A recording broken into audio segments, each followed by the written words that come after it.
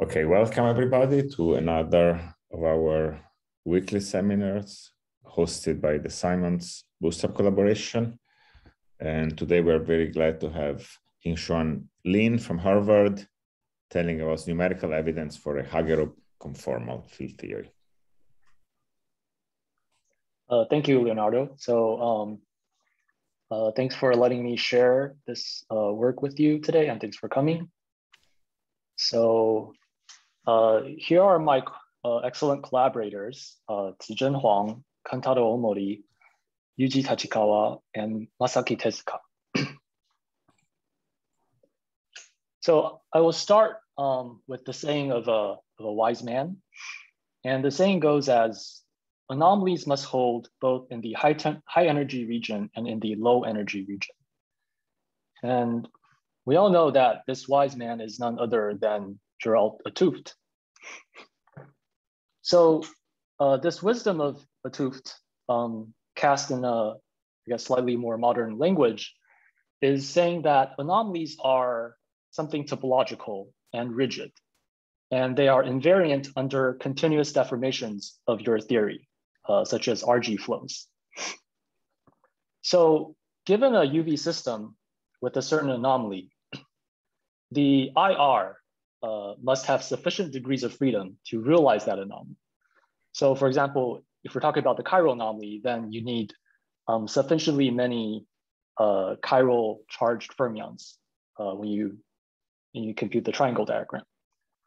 But I think the simplest realization of this wisdom is perhaps the following statement. Any 2D system with an anomalous Z2 symmetry cannot be trivially gapped, meaning that it cannot be gapped, and if it's gapped, it cannot only have one ground state without spontaneous symmetry breaking. And why is this? So if this system is gapped, then the infrared should be described by a 2D topological field theory that realizes this anomaly, so this anomalous Z2 symmetry. And it's a mathematically rigorous statement that there simply does not exist any Z2 anomalous TFT with only a single state. So that's the underlying reason for this statement. Okay, so anomaly can certainly forbid a system to be trivially gapped. Can it forbid a system to be gapless? So that's a question you can ask. How can we possibly show such a statement? So suppose somehow we know that an anomaly cannot be realized by any CFT. So assume that we somehow know that for sure. Then a Lorentz invariant system that has this anomaly cannot be gapless, because if it's gapless, then we expect it to be described by a CFT that has this anomaly. And here I'm assuming that there's no spontaneous symmetry breaking. Otherwise, you can always just take the tensor product with the TFT. And in the following, when I say CFT, it's always going to be a 2D unitary compact CFT. And by compact, I don't just mean that the spectrum is discrete. I further require that there's a unique ground state. So the original question, if you assume a unique ground state, can be cast into this contrapositive question, which is, can every anomaly be realized by CFT? I don't know of any anomaly that is proven to be unrealizable by CFT. And in fact, in 2D, there's a mathematical conjecture that would imply that any finite group anomaly is always realizable.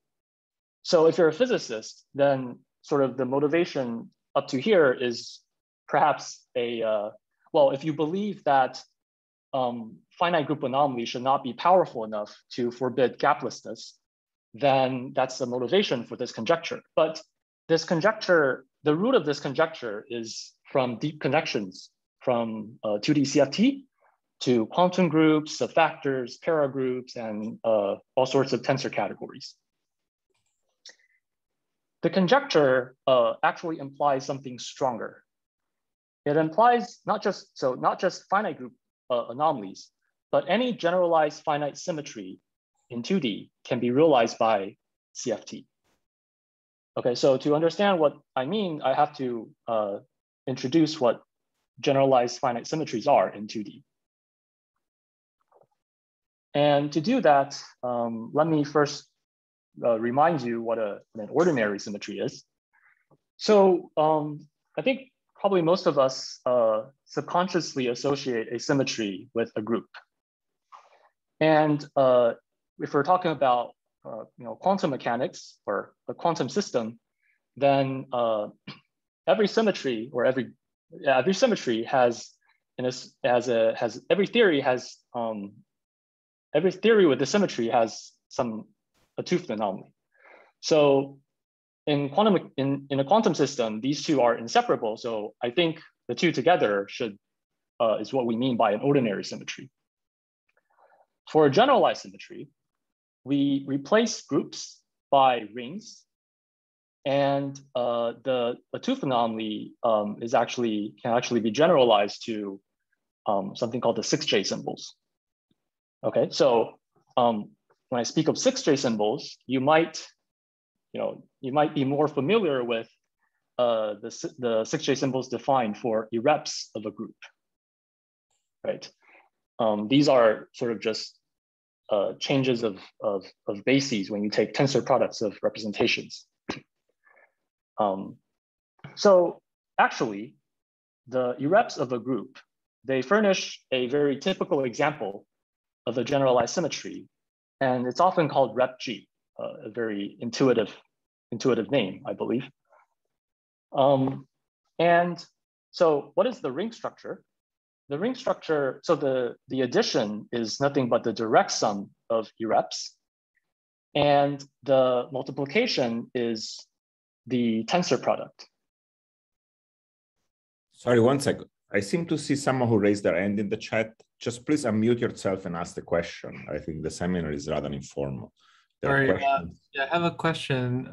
So Ying, you mentioned two conjectures on the last slide by mathematician. Yeah. The realizability of a finite group with anomalies in CFT versus the realizability of this generalized finite symmetries. Are you saying that in the mathematical sense, one implies the other? The first one implies the second? No. I'm saying that there's a mathematical conjecture, and it implies the stronger statement, which is the second. But the second statement good. Includes the first one. Okay, thank you. Mm-hmm. Yeah, so in full screen mode, I can't really see the chat. So please just, as Leonardo said, just directly ask me if you have questions. Okay, so irreps of a group is a generalized symmetry, or they form a generalized symmetry. An ordinary symmetry is also a generalized symmetry. So to go from a group to a ring, you do something very trivial, which is you just allow direct sum of elements. And it turns out that for finite groups, the tooth anomaly can also be captured by the 6J symbols. I will not explain how. The most general symmetries go beyond just groups and irreps of groups that I introduced. There's a certain set of axioms that define a generalized symmetry, and it's mathematically called a fusion category. So in 2D, sometimes this is called a fusion category symmetry. And unlike groups, rings have no multiplicative inverse. So because of this, it's also sometimes called a non-invertible symmetry if it's not described by a group. These names might seem a little scary if you've not seen them before. But generalized symmetries are ubiquitous and fundamental to 2D quantum systems. So pick any two. Quick question. Yeah. You mentioned two examples, rep-G and the group ring of G. So these are two different ways to associate generalized symmetry to a group? Yeah, there are more than two, but yes. Okay. Are you going to explain how this generalized symmetry acts on something? Yeah, I will mention that. I'll mention that a little later. And if it's not enough, then just please ask. I can say more. Okay, so just pick any 2D CFT, pick your favorite. It's likely going to have tons of generalized symmetries that are not described by groups. I in fact don't know any 2D CFT that does not have any non-invertible symmetry. And most things you can do with ordinary symmetries, you can also do with generalized symmetries. Things like anomaly matching, as we just explained, anomaly inflow, and gauging, all sorts of things. And I think one of the most beautiful things that come out of thinking about generalized symmetries is that now orbifolding is generally, it's an invertible operation. So what do I mean? So you might be familiar with the orbifold by a cyclic group. So it's long known that if you orbifold by Zn, then the orbifold theory has a dual quantum symmetry so I call it tilde Zn. And if you further gauge the orbifold theory, so if you further orbifold by this tilde Zn of the orbifold theory, you go back to the original theory. So there's an inverse operation of orbifolding if you do it for a cyclic group. But in the old days, if you orbifold by say a non-abelian finite group, then it seems that this invertibility is lost. But the fact is that there's a dual symmetry, which is none other than this rep G that I introduced. And there's a way to gauge that rep G. And you go back to the original theory. And generalized symmetries, they're not just of interest to say pure theorists. They can be manifestly built into lattice models, as we'll soon see. So they're very real, is what I'm trying to say. And in the following, I'm not going to say all the entire phrase generalized finite symmetry always. Sometimes I'll just abbreviate as symmetry. Well, do you have a reference for that? Orbifolding rep G inverts the orbifolding over G? Yeah. So I learned this from a paper by Yuji Tachikawa and Laksha Bhagwat. Sorry if I'm pronouncing the name wrong. Great. Okay, I'll find it. Thanks. Yeah. Okay. So all right. So now that I've introduced what a generalized symmetry is. No, but I'm sorry, you have not introduced what generalized symmetry is. You just said a lot of bunch of things about generalized, but you did not explain what it is. So I don't understand. Yeah, you have to define what it is. You didn't define it. That's true. So given that you didn't define it, it's hard to say what it means that it can be realized by a CFT. Let me make sure. So you are complaining that you don't understand how it's realized for example, in the CFT, right? You're not complaining about the structure. Exactly. Okay, so good. So the generalized symmetry. So we have a ring. We have a bunch of ring elements, and each of these ring elements can be represented by an operator on your Hilbert space. Okay, and these operators, so these are maps from the Hilbert space to Hilbert space, which is what we mean by operator. And these operators, under multiplication, they satisfy precisely this ring structure. Okay. So that's how it's realized. That's one way it's realized in a QFT. Okay. Okay. Yeah. Thanks for the question. All right, so Ying? yeah. I just have a question out of curiosity. So you mentioned that all CFTs that you know have non-invertible symmetries, and they're certainly ubiquitous. But in the SU2 level 1, what is an example of a non-invertible symmetry? SU2 level 1. So that's Yeah, just the free boson. Yeah. Wait. That's just a free boson, right? I know, at the self-2 radius. Yeah, but I mean, didn't you study all sorts of non-invertible symmetries that they all become invertible at this point?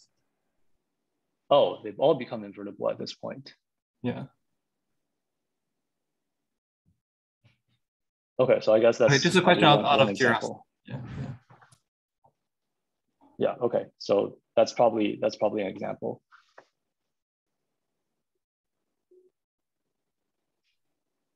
Okay, so yeah, thanks for the comment.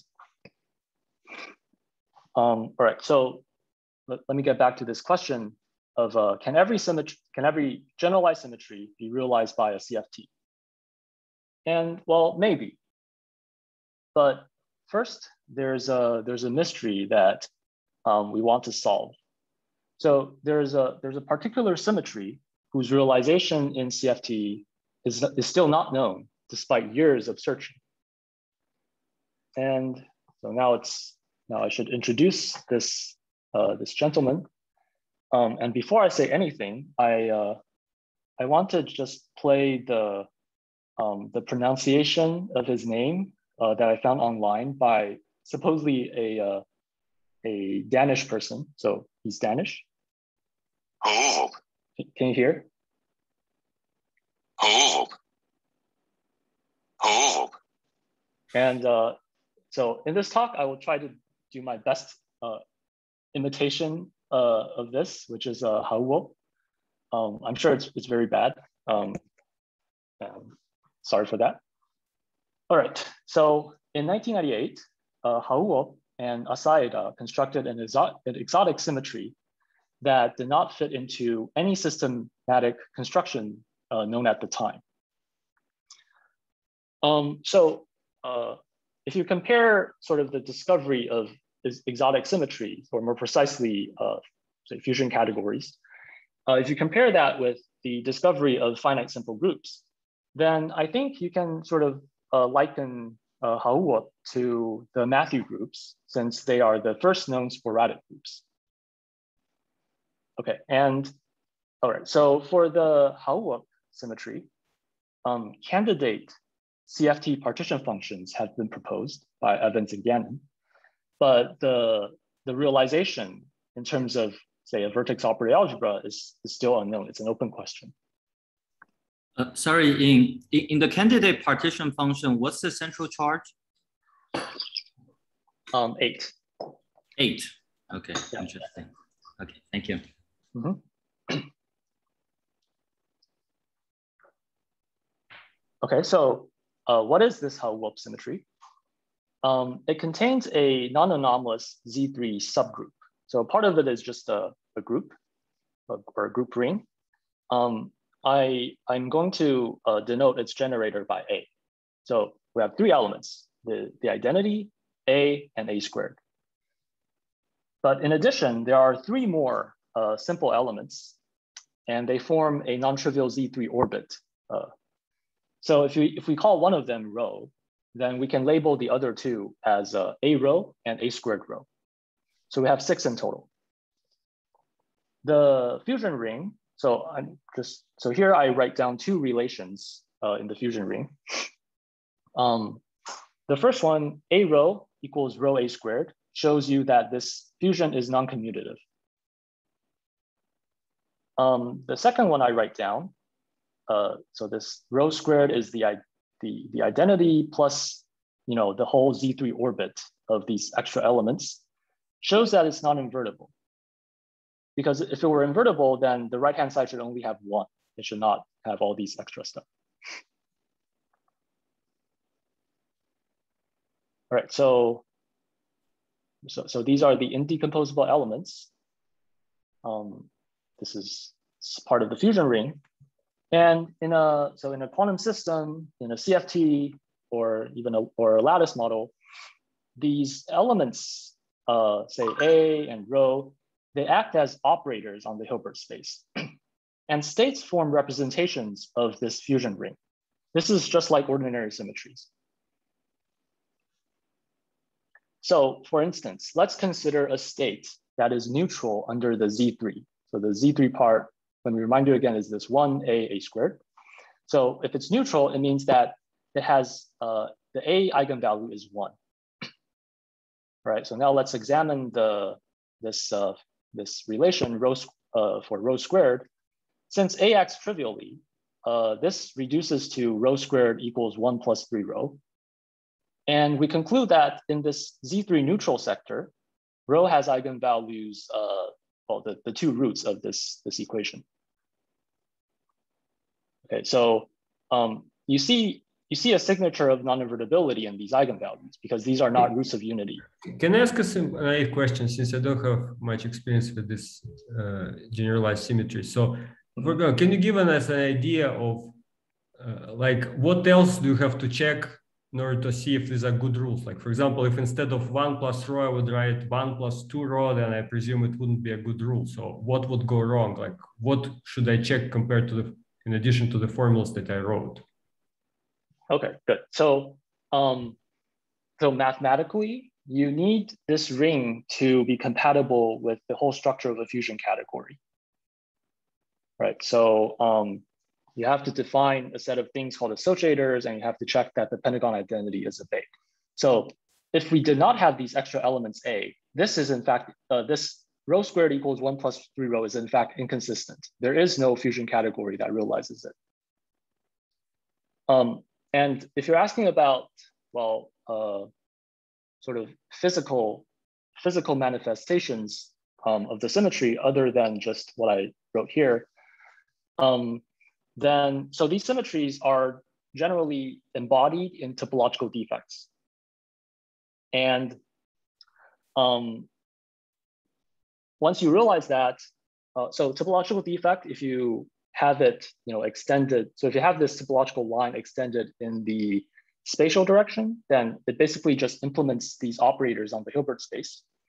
But you can, do other things with it. So for example, you can let it extend in the time direction, and it lets you twist your Hilbert space. So your theory on a circle now has twisted periodic boundary conditions, and that Hilbert space still has to have, it has to be a good Hilbert space. So it has to say have like integer degeneracies, et cetera, et cetera. So there are other there are other physical consistency conditions that they have to obey. But here I didn't want to go into all those details. So I'm just describing sort of the things that you have to know as later when we, for example, look at the numerical data.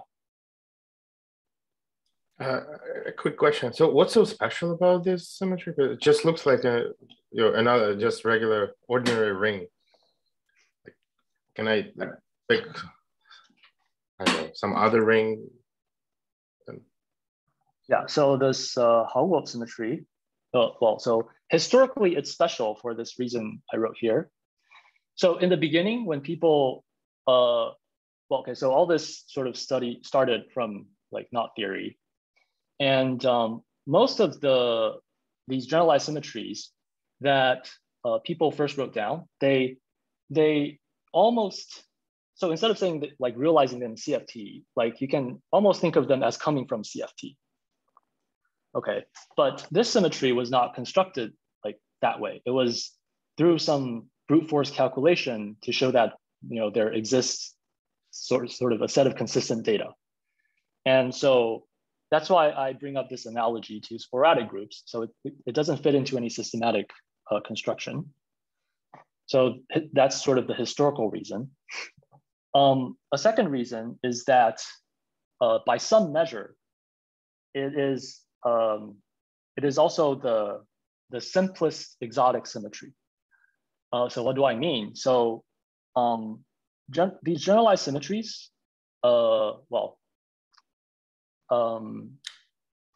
together with some other data, so you can define something called the Jones index, and above some kind of ADE classification, it has the smallest Jones index. So it's in some sense the sort of the simplest exotic symmetry.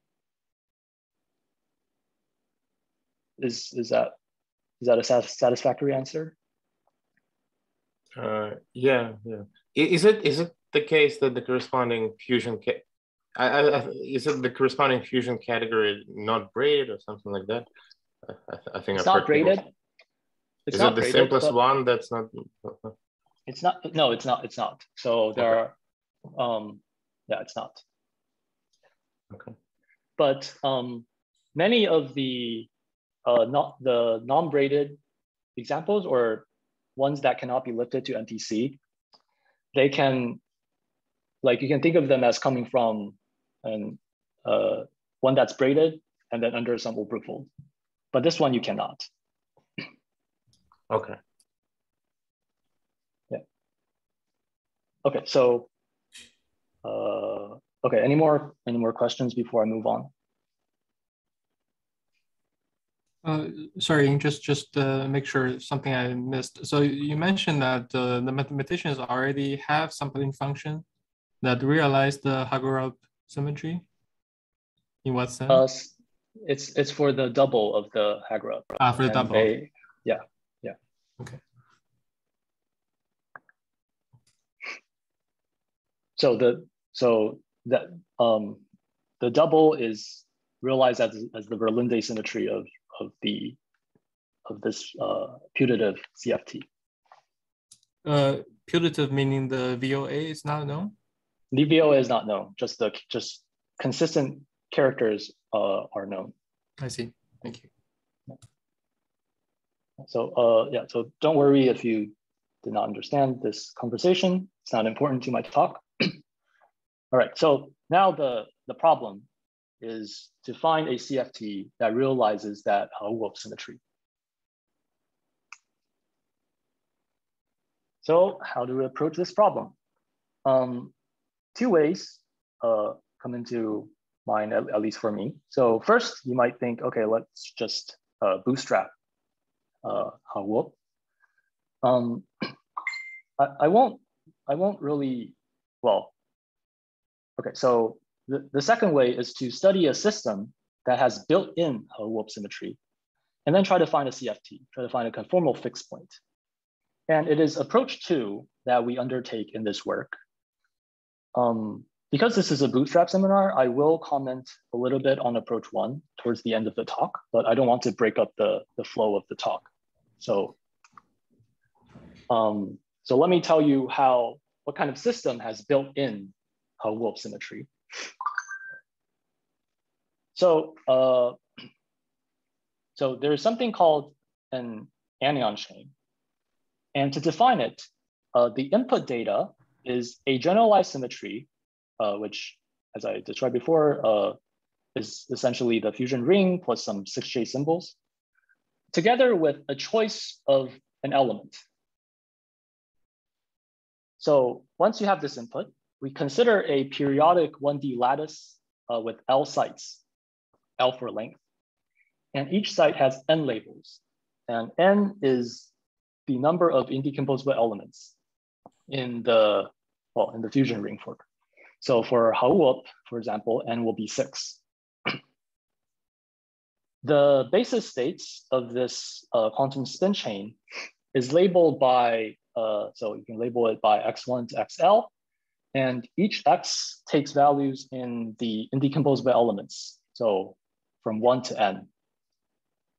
But very importantly, the states that do not satisfy this condition is thrown out. So we don't consider them.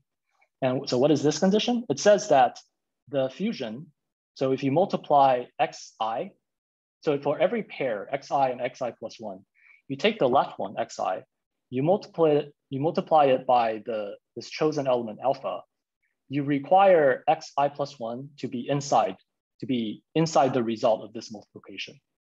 And this is dictated by the fusion ring. So because of this condition, the Hilbert space is not factorized, meaning that it's not just the tensor product of a bunch of, on-site n-dimensional Hilbert spaces. So let's see an example. So let's just consider the Haurup symmetry. As I said, it has n labels because there are six labels because there are 6 indecomposable elements. And we choose this alpha to be rho. So this distinguished element is rho. If you have just one site, then before imposing the fusion rule, clearly the Hilbert space is 6-dimensional. Okay, but if you impose this requirement, the only possibilities are rho, a rho, and a squared rho. So it goes from 6-dimensional to 3-dimensional. So for example, 1 is not allowed. Why? Take 1, multiply by rho. It's just rho, right? So rho is not 1, but I need the results of the multiplication to contain 1, right? And likewise for a and a squared. If you have 2 sites, then you go from 36-dimensional to 15-dimensional. And just for example, 1, 1 is not allowed for a similar reason. A rho is not allowed because a rho is a rho, not rho. But rho is allowed, right? So rho has a bunch of stuff, and in particular, rho itself appears. Okay, so this is a characteristic feature of any anion shape. Sorry, is it what's the fusion category? The fusion rule 1 with 1? Why is it 1 1 not allowed?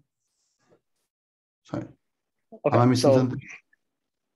Why is 1 1 not allowed? Because it's because of this rule. Sorry, so the rule that because it's rho. Okay, I understand. Yeah. Okay. Good. Yeah, so there's a distinguished element rho. You multiply 1 with that rho, and then you require the next state to be I understand. Inside. Good. Hi, Ying. So the definition, this constraint, is it clear? Is parity invariant, or generally maybe it's not? Generally, it's not. It depends on sort of the Hamiltonian you choose, right? So here I'm only talking about sort of what the Hilbert space is. I didn't use the Hamiltonian. Right.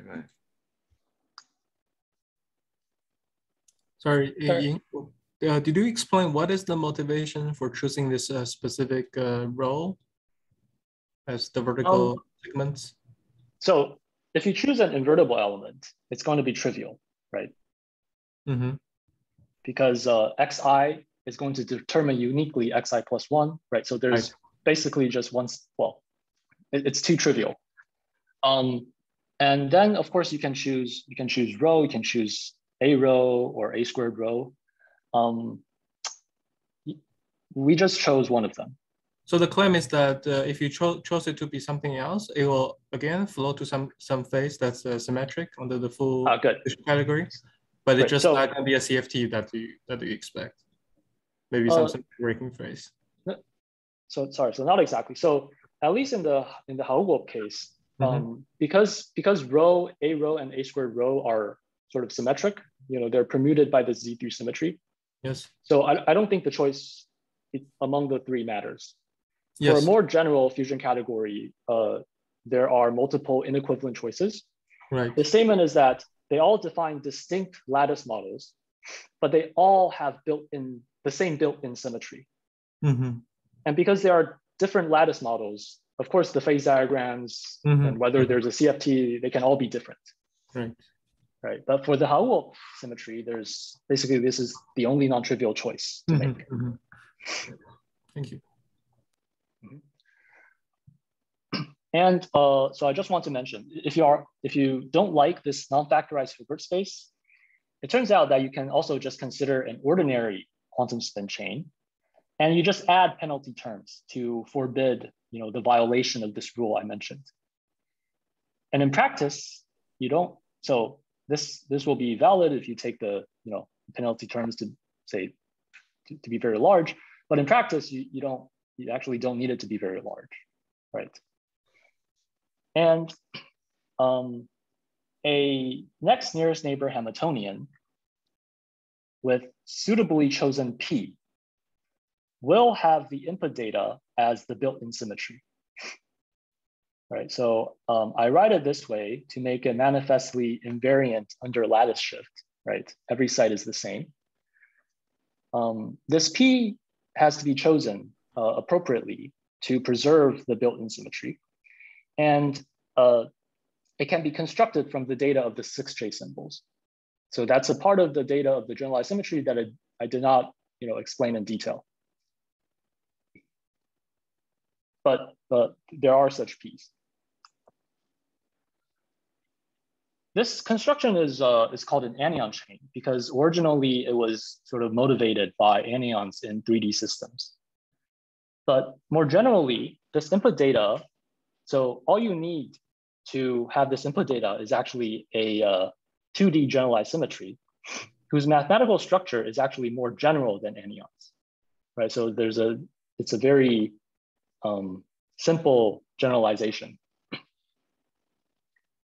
Now, as we all know, if you have a 1D quantum spin chain, there's always a corresponding 2D classical spin chain. And likewise here, there are 2D StatMech models that take the same input data and whose anisotropic limit gives precisely the 1D anion chain. And these 2D StatMech models were constructed independently by these two groups last year. So before proceeding, I have to mention that another paper that appeared on the same day. So we were working on this problem of finding a Hauop CFT for several months.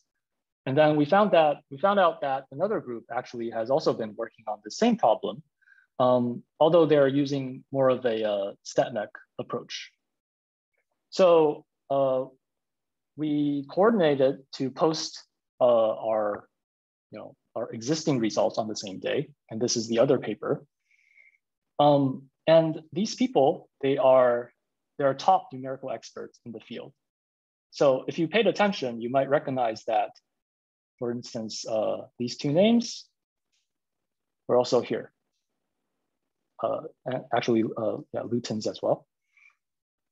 So I think maybe the Bootstrap analogy would be like you try to use SDPB to study some Bootstrap problem, and then after a while you find that there's some other group with, say, like 2 or 3 PIs in this collaboration working on it, including, say, the creator of SDPB, David. Yeah, so this is what, so this is what happened. All right. So I've explained that there are. Sorry, did you say that whether their results were consistent with yours, or you didn't? It is consistent. Okay, great. Right. So I've explained that there are anion chains and StatMech models that have this built-in Hauop symmetry. The question now is there one whose continuum limit is CFT? Is there a choice of a Hamiltonian whose continuum limit is CFT? And even though sort of most of us are theorists, we first resorted to numerical methods. So to study lattices, here are 2 standard methods. So one is called the density matrix renormalization group. And if I have to give a 1-sentence explanation of what it is, it approximates the ground state as something called a matrix product state. So it's an ansatz. And then it uses some variational algorithms to minimize the energy. The second method is called exact diagonalization. What it does is, instead of diagonalizing the whole matrix, so we have a giant matrix, instead of fully diagonalizing it, you just try to numerically find the low-lying eigenvalues and eigenvectors. And on the right, I show you sort of a comparison of the strengths and weaknesses of the two methods. And they are quite complementary, actually. So for DMRG, because we're making this ansatz, we can go to larger system sizes. So longer chains. And it approximates the ground state very well as a few excited states. But it becomes more and more unreliable as you go up. By contrast, for exact diagonalization, it's computationally more intensive, so you can't really go to a very large system. But the advantage is that you can get many states, many low-lying states quite reliably.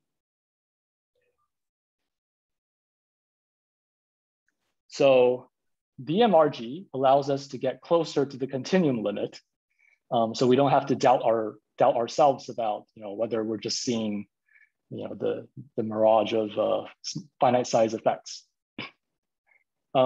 Whereas for exact diagonalization, it allows us to reliably simulate sort of not just a few states, but like the whole spectrum, including some highly excited states. All right, so now we're going to look for, so first I'm going to convince you that it's a CFT, and then we're going to look at sort of the spectrum. So let's just first discuss the signatures of the CFT. So the first thing we look at is the gap between the ground state and the first excited state. So if the continuum is indeed a CFT, we expect this difference, this delta E, to scale like 1/L in the continuum limit. But the reason is very simple. CFT has no dimensional parameter, so this is just dimensional analysis. More generally, in a gapless phase, so if it's not relativistic, not necessarily relativistic, then delta E will scale as L to some power, L to the minus Z. In the gap phase, Z is 0, which just means that this goes to a constant. Whereas for CFT, Z is 1. And given your sort of numerical data, you can estimate Z by fitting to, so you can fit to this form that we expect in the continuum limit. So here's the data. First, so we plot delta E. Can I interrupt you for a second? I missed, did you define what the Hamiltonian is? I did not define it in detail. I said that it can be written in this form, and this P, so the term at each site, is constructed from the 6J symbols of the generalized symmetry of the fusion category. Is it somehow a canonical choice, or you just? It's canonical. It's canonical. It's canonical. Okay, thanks. Yeah, I can tell you in more detail after the talk if you want. And how many parameters do we have in this Hamiltonian preserving the generalized symmetry? Right. So this depends on which generalized symmetry it is.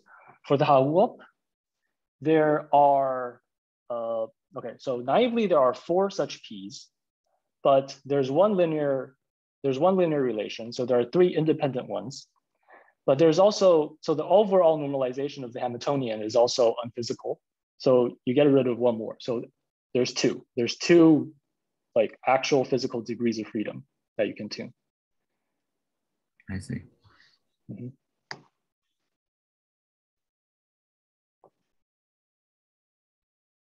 Okay. Yeah, so thanks for the clarifying questions. So anyway, so I told you that there are 2, and so basically we just picked one of them. I will explain this towards the end of the talk. But so right now we just have one concrete Hamiltonian. But it's important, right? If you're saying that there are 2 parameters, then basically you want the gap to close, right? And it might not I mean, in general, if I don't know anything about your Hamiltonian, I will not expect it to close. Like why it has to be a safety? Generally expect that you have to tune this parameter to some very specific point. And you're kind of brushing this off, saying that you just pick some and it works out. Like why did it work out? Great. So can you wait until the end? I will comment on it. Okay. But can you at least say, do you have to tune these parameters somehow, or do you just have some way to fix them? No. No, you don't. Okay. Yeah. So there's evidence suggesting that you have a CFT in a full two-dimensional subregion of this two-dimensional parameters coupling space. Okay. And this is just sort of one point in that region.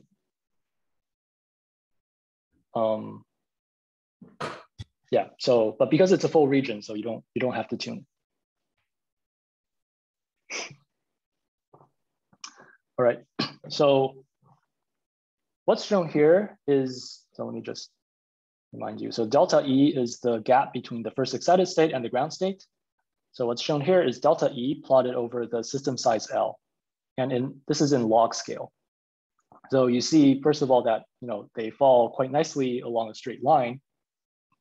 And if you do the fit, you can extract what this Z is. And you see that it's very close to 1, as is expected for a CFT. So, sorry, just related to the previous question. So when you make this plot, of course, you are still choosing specific values of these two parameters. So the constant part would depend on these parameters, but you're just picking one. Sorry, what constant part? Like when you plot the log, the constant part presumably also depend on the marginal parameters? Yes. But here you're just picking some specific value to make the plot. Yeah, I'm fixing one point in the coupling space, and I'm just making these plots. Good, yeah.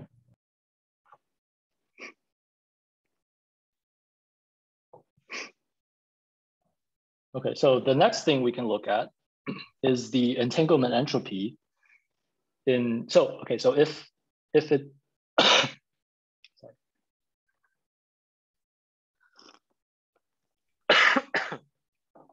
So if the continuum limit is indeed a CFT, then in the ground state, the entanglement entropy between an interval of length little l and its complement has a universal form.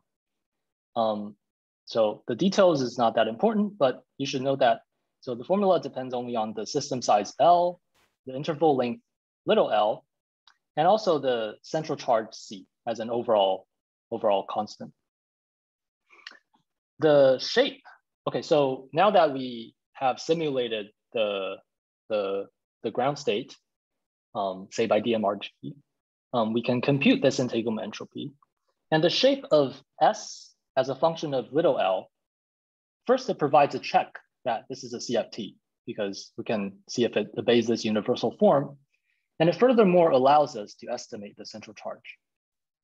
Ying, but I thought that DMRG by construction, because it's an MPS, is always guaranteed to follow the area law, right? What do you mean? So if I understand MPS correctly, I think MPS by construction always has area law entropy. Well, so yeah, I mean, it can be used to estimate C, but I'm not sure if it provides a check for CFT unless you got this data from exact diagonalization. So in a sense, the answers you take for MPS is guaranteed to give you this shape. Maybe I'm not understanding exactly what area law is, but if you tune the couplings to a point where that is not CFT, then you don't see this behavior. So I'm not sure. Maybe I can comment. I think what Minjay has in mind is that if you fix your MPS bond dimension, and if you go to a very, very long L, then you will stop seeing this stuff, but you're not doing this, obviously. That's right. Of course, when L I goes, see. when L is increased, you have to increase your bond dimension to really approximate your ground state. So it's an order of limit issue. Oh, I see. Thank you. Yeah, thanks, Lava. I see. Just one quick question. So this anionic chain is unitary, is that right? Yes. Okay, thank you.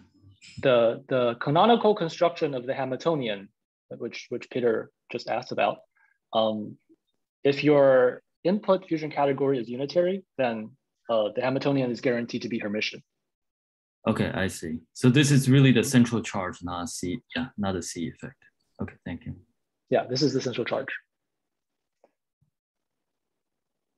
So first, this is the data, and the green to red is not that important. It's just the DMRG sweeps. So just look at the red, which is the final stable result, and you see that it fits this functional form to reasonably well accuracy, and the fit of the central charge, you see, it's kind of close. It's quite close to 2. So now let me put on my theorist cape and just say, let me just interpret the result as C being exactly 2. Okay, so as evidenced by the entanglement entropy. So now I want to discuss the finite size scaling. So if the continuum is CFT, then we expect that the energies on the lattice will take this form. So there's one term that is extensive with the system size. And then the next subleading term is inversely proportional to L. And it's proportional to, I guess, what we call the energy on the cylinder of the CFT. So delta minus C over 12. And then there's this V, which, like alpha, is a non-universal constant. So we can, equipped with this, with this expectation, we can fit the ground state energy.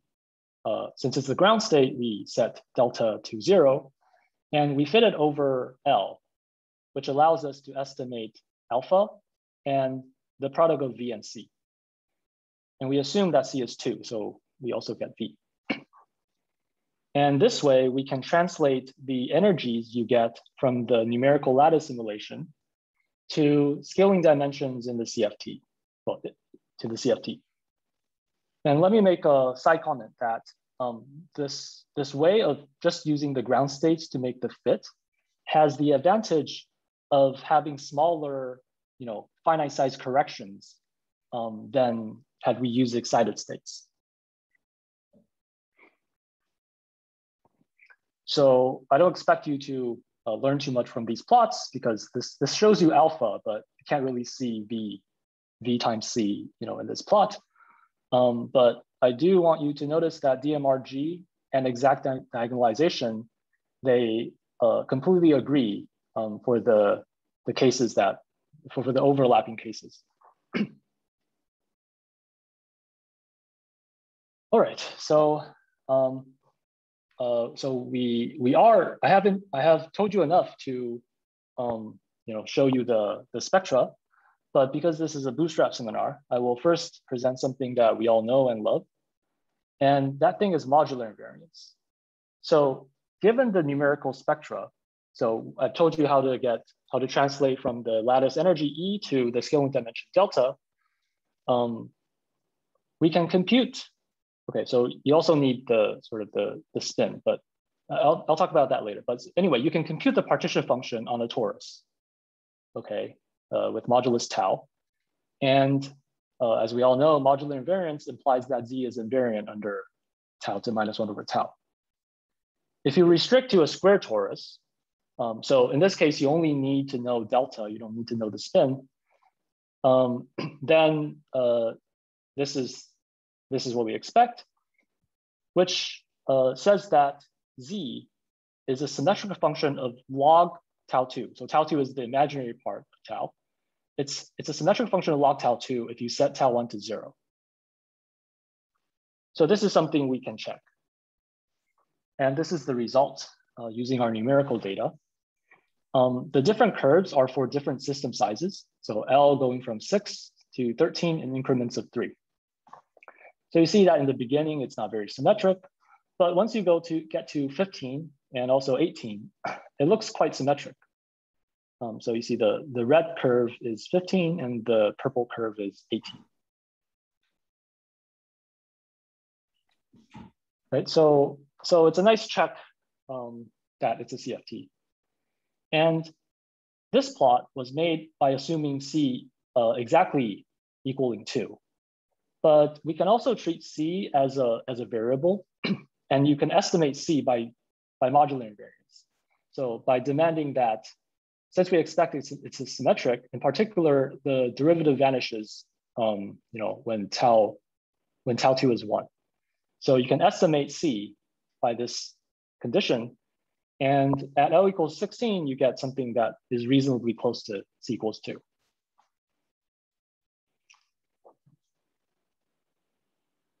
All right, so I think I'm running out of time.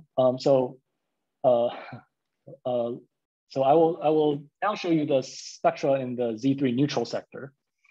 So recall that in this sector, rho has these two possible eigenvalues.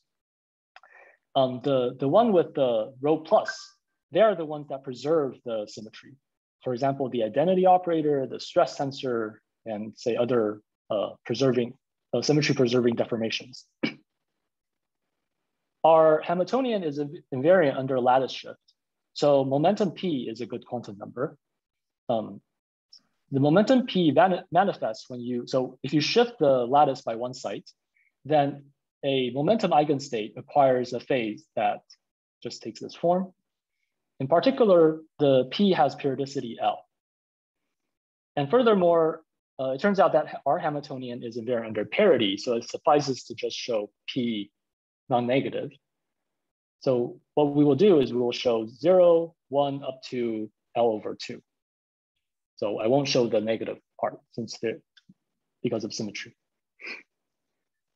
The Hilbert space decomposes into sectors labeled by P and also representations of the Hall ring. If it's a CFT, then we also expect like all the states to organize into Virasoro families and have to obey unitarity bounds. We will see that these fine details are not really perfect if we're only at L equals 18, but they're still sort of decent enough. First, I want you to think of this momentum P as just the spin in the continuum CFT. So this is the spectrum at L equals 12. And before discussing, so I labeled a few features. There are these dashed lines, this blue oval, and this red box. I will discuss them one by one. But first let's look at some states that have clear explanations. So here is the identity, just the vacuum. If you follow this 45 degrees line, you see there's another state with the correct quantum numbers to be the stress tensor.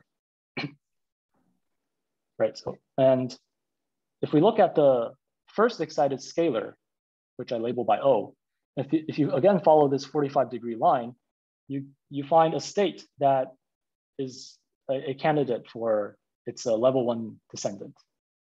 So it looks like, you cannot trust the highly excited states, but for these states, it seems like it's quite consistent. And you can go to L equals 15, L equals 18, and you see the feature is very stable.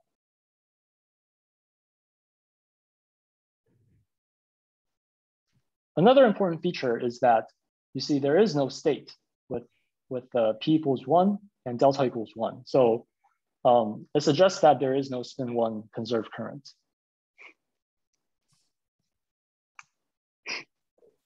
Next, let me talk about the blue oval. So this is quite important. You see, there are many states with small delta, but very large P. If P literally were just the spin in the CFT, then we're in big trouble because they severely violate the unitarity bound. All right, so what's going on? let's look at the states in the blue oval first. So these have like sort of the lowest delta and large P. So on the right, I show you from L equals 12 all the way to L equals 18, and you can see a pattern. You see that the blue oval has P equals L over 3. So shift by one site gives a phase that is just a third root of unity. What this means is that in the continuum limit, there is an extra Z3 symmetry, not to be confused with the Z3 that's intrinsic to the Hauo. And we will refer to it as a shift Z3. Ying? Yeah. Is this DC symmetry anomalous? No. It's not. You know that by looking at the distance function? Yeah, that's one way so if your Hamiltonian is parity symmetric, I think it's inconsistent for the shift symmetry to be anomalous. Mm-hmm. So that's another way to understand it. Okay, so a one-site lattice shift is not just in the continuum language. It's not just translation on the circle. It's a combination of translation and this shift Z3 symmetry. So let me label the Z3 charge by Q. The relation is the momentum is, P is S plus Q over 3 times L. And the blue oval states, if you just look at this formula, they have spin 0, but they are charged under the shift Z3. Right, so these guys are to be interpreted as shift Z3 charged scalars. And because the spin is 0, unitary bound is okay, right? So there's no problem. But well, can you say again, how did you determine the relation between translation and the spin and the Z3? You mean why this formula is true? Yeah.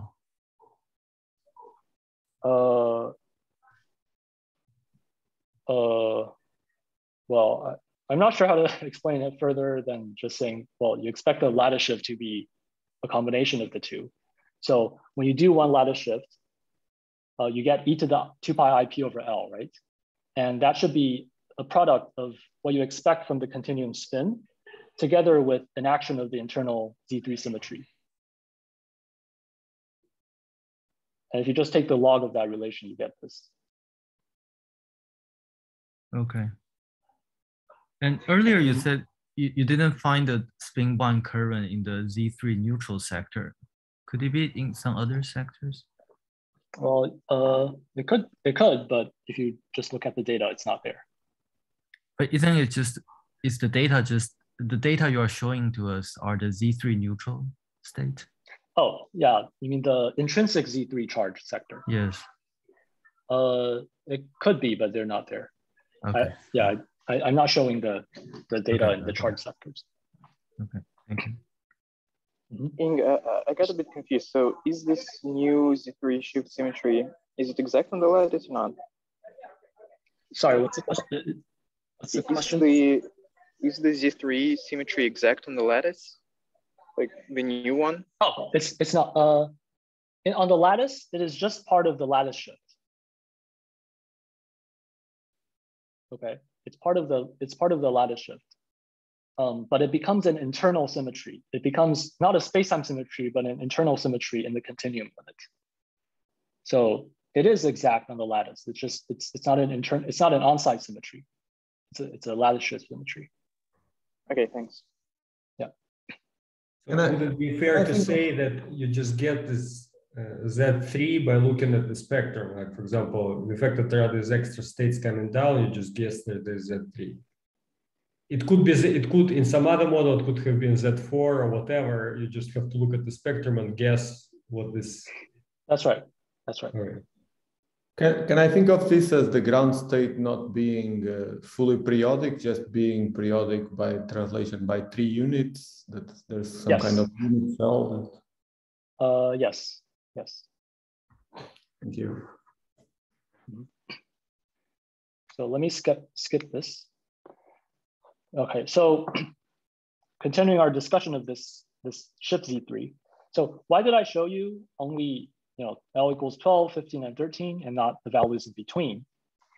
The spectra of those values in between actually look nothing like when L is divisible by 3. And this precisely has to do with the ship Z3 symmetry that we're just discussing. In general, the presence of a shift symmetry implies that when L is not divisible by that periodicity, what we are seeing is not the usual Hilbert space, but it's a Hilbert space, it's a twisted Hilbert space with twisted periodic boundary conditions. So let me first show you. So first, this is the L equals 12 spectra that we just saw. This is L equals 11. So you see like the identity is missing, and let me just flip between the two a few times. You can see that they look nothing alike. However, if you jump 3 ahead and go to L equals 14, then you see strong similarity.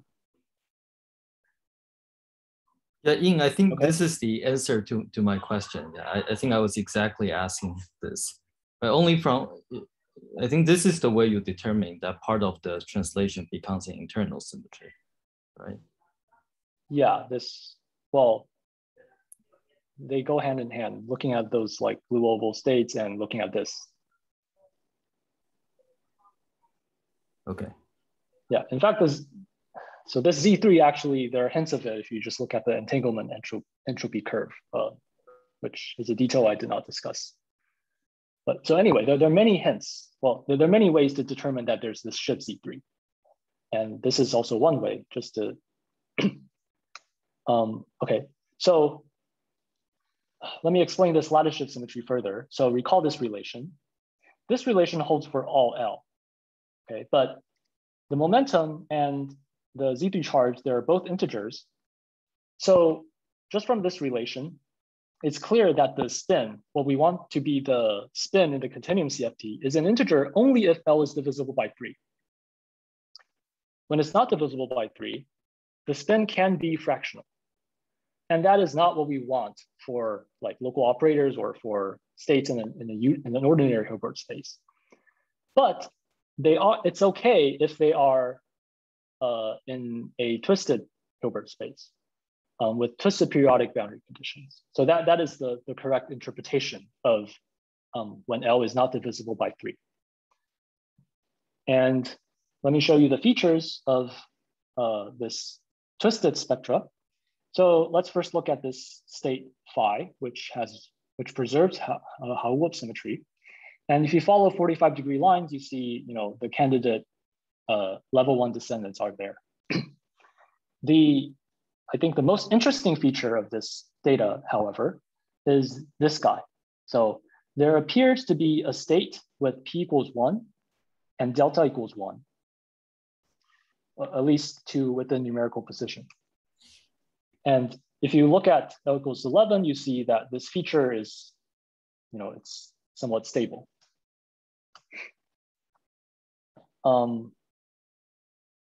If you look at, so I showed you L equals 11 and 14. If you look at like 10 and 13, it's also there. I only showed you non-negative P, but if you look at the negative P, then they're also there. So sorry, just to be sure. So does the plot also show the degeneracy? So one dot just means one state? Yes. You don't really expect degeneracies if you take into account all the symmetries, right? You might expect degeneracies in the continuum limit, but on a lattice, you have level repulsion, right? So unless there are symmetry reasons, you don't really expect degeneracies. So one dot is one state. Yeah, for example, here you say just a single current. A single current. Yes. Yes. Okay, so all in all, we find 4 states that have delta and S being consistent with them being spin 1 conserved currents. But they're not spin 1 conserved currents because they're in the twisted Hilbert space. They're not local operators. So what do they mean? The meaning is as follows. Let T be the CFT that we numerically found. If we orbifold T by the ship Z3 symmetry, then we add twisted sectors and then we project. So in the twisted Hilbert spaces, the Z3 neutral part becomes part of the ordinary Hilbert space of the orbifold theory. Okay, so in other words, if you orbifold by the symmetry, you liberate these conserved currents. They go from being in the twisted Hilbert space to the ordinary Hilbert space, which gives them the interpretation of actual spin 1 conserved currents, right, in the orbifold theory. So we conclude that the orbifold theory has 2 pairs of spin 1 conserved currents, and together with the numerical evidence that C is 2, this almost forces it to be a free sigma model on T2. And the lattice shift symmetry commutes with Hauge-Wilp symmetry. So this orbifold theory also has Hauge-Wilp symmetry. And what we're trying to do right now is to analytically understand how this Hauge-Wilp symmetry acts in some free sigma model on T2.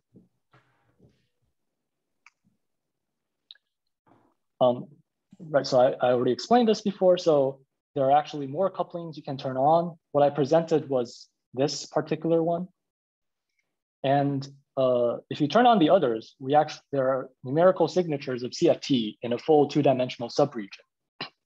And we suspect that they might correspond to symmetry preserving marginal deformations.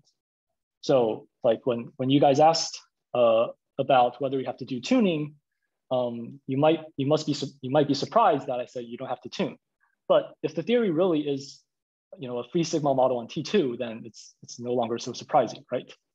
And the investigation of this whole coupling space is also work in progress. Sorry, so the sigma model, the moment you do an orbit for the sigma model on T2, you start with 4 real marginal deformation, you get down to 2, right? Sorry, there are, yes. So we expect that the whole conformal manifold of the orbifold of this T2 as Hauge-Wilp symmetry? We think only like for example, a 2-dimensional. But I'm saying that the whole conformal manifold is 2-dimensional. The whole conformal manifold is 4-dimensional. No, but after the orbifold, it becomes 2-dimensional. So if you're saying that there's 2 exactly marginal deformation of Hauge-Wilp, that suggests that the entire conformal manifold of the orbifold has the symmetry. Isn't that surprising? It is surprising, but it turns out that we actually know very little about what the generalized symmetries are, even in such a simple theory like free sigma model on T2. So I would say it's surprising, yet also not so surprising. Why do we expect? In the end, it's an exotic symmetry realized in an extremely boring theory. Yes. Why do we expect the CFT has the Hauge-Wilp symmetry? Why do we expect it? We found numerical evidence for it. Oh, I mean, in the limit, it still has the Hauge-Wilp symmetry.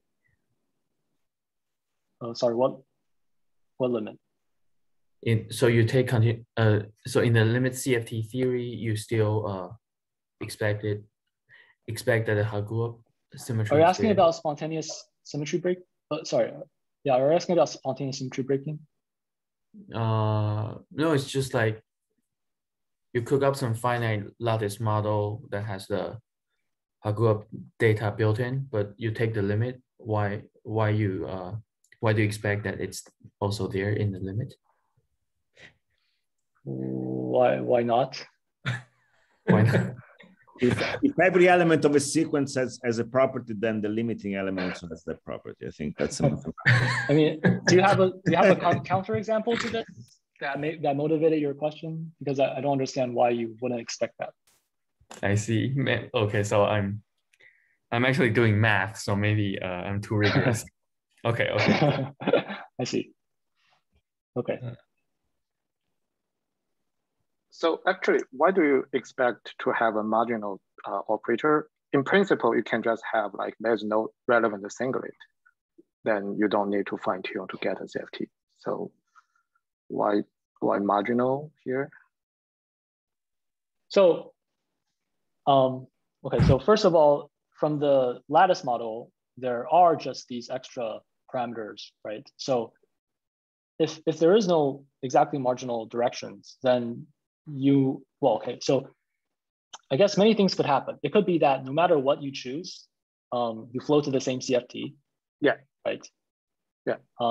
Right. So that is one logical possibility, but preliminary numerical evidence suggests that that's not the case. So you mean you simulate different parameters and that you find conformal data like the scaling dimension are different. Is that kind of evidence? Okay, I see. Yes, it's still work in progress, but I would say that the preliminary data suggests so. I see. Yeah. So SU3 at level 1 is a special case of the T2 sigma model, and it has a Z3. So is it part of the moduli space? We wondered about it. Yeah. Sorry, isn't that Z3 anomalous? That's why it's not. No, it's not anomalous. Okay. It's not. Yeah. So all I'm going to say is just that this is work in progress. I see. Okay. It's not. Well, I mean, it feels like a very simple problem, but I mean, okay. Well, it might not be simple, right? It doesn't. It probably doesn't commute with the SU3 chiral algebra, right? So it clearly definitely does not. Yeah, it definitely does not. Yeah, right. But I mean, since I have excellent collaborators, I hope you can trust me that this is a non-trivial problem. Yeah, I believe you. Well, so maybe I missed this, but in the anion chain, if you change your, is that rho or alpha? If you change that, it's still going to be the same? Yeah, yes. Oh, it doesn't matter which row you chose. Yeah, all you're going to do is going to change. You're going to sort of mix up the parameterization of J1, J row, and JA row. I see. Cool. But you're not going to really change the model. Ying, I forgot if you have said it. So how does the scalar gap depend on this this parameters you can tune? The scalar gap? Yeah, in the Z3 symmetric sector that you presented. It changes when you how does it change? Like what kind of maximal value does it reach? And oh, we're not at that point yet. Yeah. Okay, so but if it were to have a sigma model description, you should see that you can lower it arbitrarily by tuning this parameter. That's true.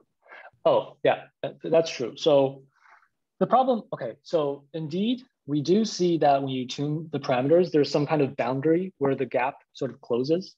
But because the Hamiltonian, the overall normalization of the Hamiltonian is unphysical, so you have to normalize things carefully. And it's just very hard to study numerically those points, right? When the gap closes, you have so many low-lying states. It's very hard to simulate numerically. So we can't really trust. Can you kind of track the stress tensor and normalize by the stress tensor? You could, but what I'm saying is that at those points, I expect that you have to go to much larger L to really trust the rest of the spectrum, even the stress tensor. Sorry, I missed some part of the discussion. Were there any statements made? I think I've overheard some statements about chiral algebra, how it commutes with the chiral algebra. Oh, so Shuhong was asking whether SU2 at level 1 could have Hall-Wilp symmetry. SU3. Yeah, sorry, SU3 at level 1 could have Hall-Wilp symmetry. And it could, but it definitely does not commute with the whole chiral, the Katsumudi. Okay, and here in your CFT that you're finding, it would commute with whatever chiral algebra you have. I would no. Well, at least in the sigma model on T2, no, because these conserved currents, they do not preserve the Hauop symmetry, right? So the eigenvalue is rho minus. So no, it does not commute with the U1 currents. Okay.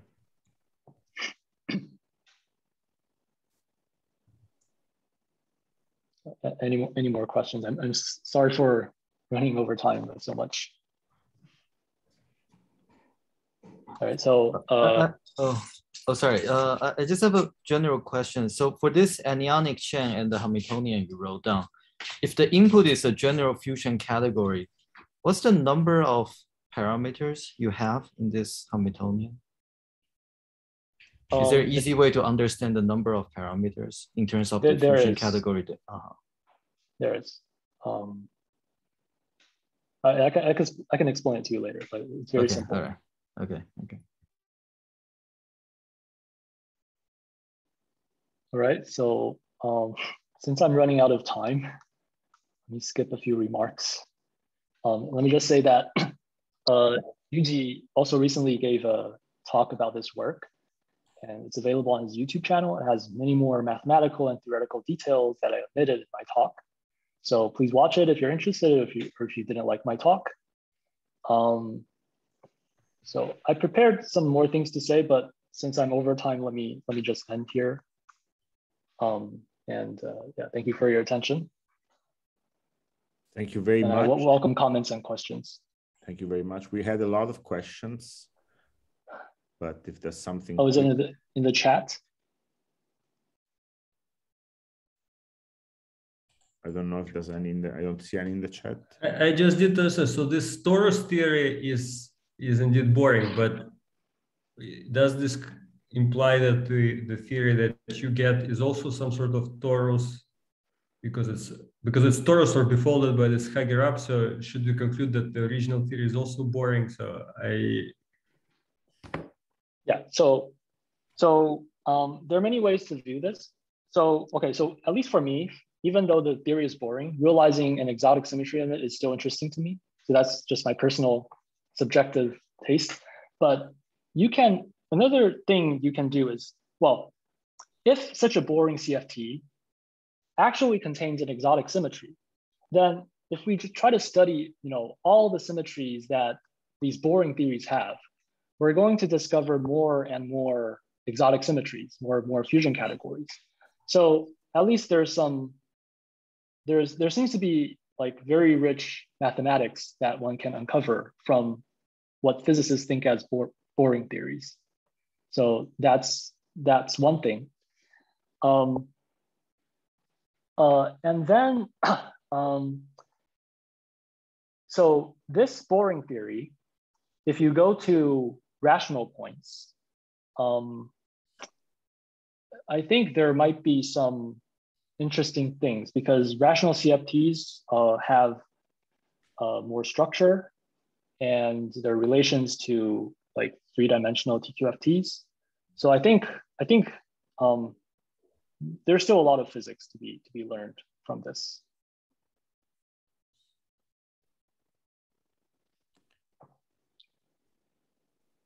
Okay. Of course, at least when I started doing this project, I was indeed hoping that I would find some like new exotic CFT that we didn't know before.